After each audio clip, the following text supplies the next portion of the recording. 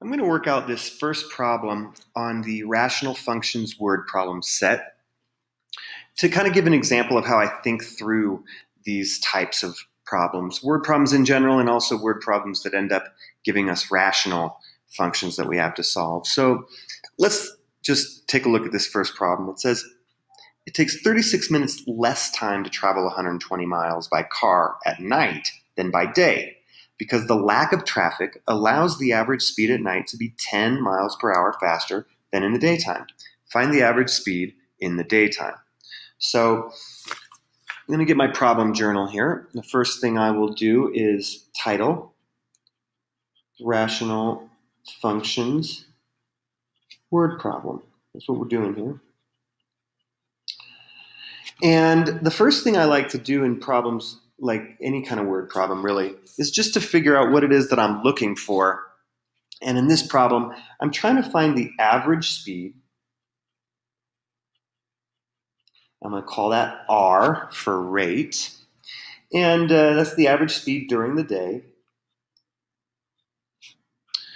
And the other thing I need to think about before I move on is what are the units of my answer going to be? And typically we report speed in miles per hour for cars. And that's also, that unit is here in our problem because we see that it's going 10 miles per hour faster during the nighttime compared to the day. So I'm just going to choose miles per hour as my unit. Now, the next thing I want to think about is the relationship. The relationship between the thing I'm looking for, R in this case, the average speed during the day, and all the other things that are in this problem. And fundamentally, this is a rate of speed problem. And so I use the rate of speed equation, R equals distance divided by time. And I'm going to think about that relationship in two different ways. I'm going to think about it in the context of this problem during the day and also during the nighttime. And so during the day, I know that the rate, which is the thing that I'm trying to find, is just equal to the distance, 120 miles, divided by however long it takes.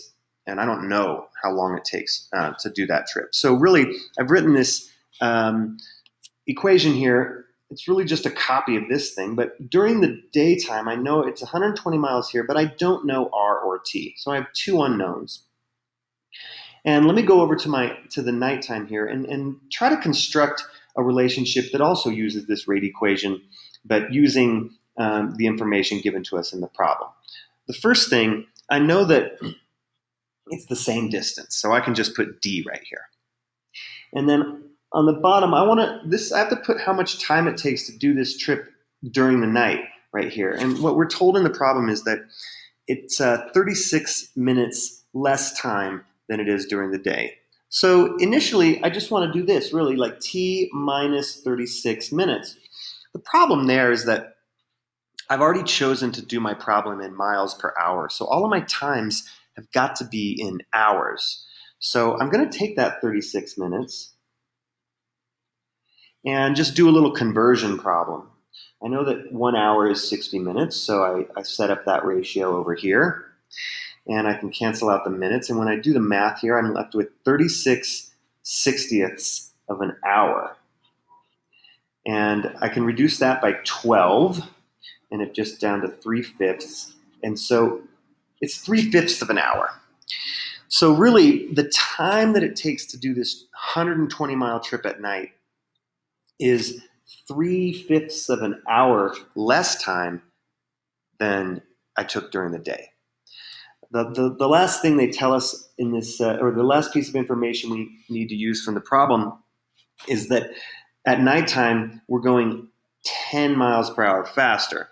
So on the left side of this equation, I just put the same as the rate during the day, only 10 miles per hour faster. So now I have two equations and two unknowns, R and T. Remember, D is 120 miles per hour. So I'd like to eliminate the T because in this problem, I'm actually looking for R. That's the thing I'm trying to find. So I don't want to eliminate that from my equation. So instead, let me take this equation from the daytime and just solve it for t. And then I can take the result over here, d divided by r, and plug it in right there for that t. So I get r plus 10 equals d divided by d over r minus 3/5. So that is a pretty formidable rational equation, but we can use the techniques that we've been practicing this semester so far to solve this equation, and we're going to do that in part 2 of the video.